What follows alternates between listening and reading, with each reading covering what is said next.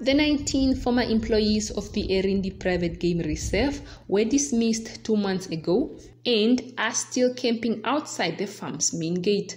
This time, they marched to the gate to hand over a petition to Alejandro Belarius, who, according to information, flew onto the farm 2 days ago. However, the farm's general manager, Paul Joubert, came out to represent the farm owner's son.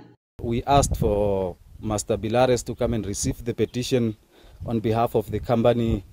Today, Mr. Belarius is not here. They sent a delegation to come and take the petition on his behalf. On the 8th of March, we did the same. We gave a petition to management. It was not responded. Having that in mind, we cannot give the petition again to the management.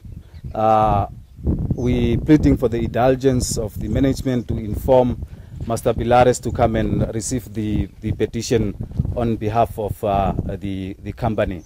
But the dismissed employees refused to give their petition to Joubert, citing that he is the same person who dismissed them from the farm. Joubert, who came accompanied by the farm manager, Ruan Klute, will not comment on the employees' refusal to give him the petition. The former Erindi employees say they were unfairly dismissed after they demanded for employment contracts and vowed to camp outside until their demands are met. They are demanding that their dismissal be withdrawn and classified as unfair dismissal, be paid loss of income since the date of dismissal, their severance pay, and overtime payments.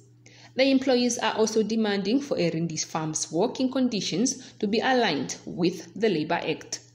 Evelyn Paules, NBC News, Erindi Private Game Reserve.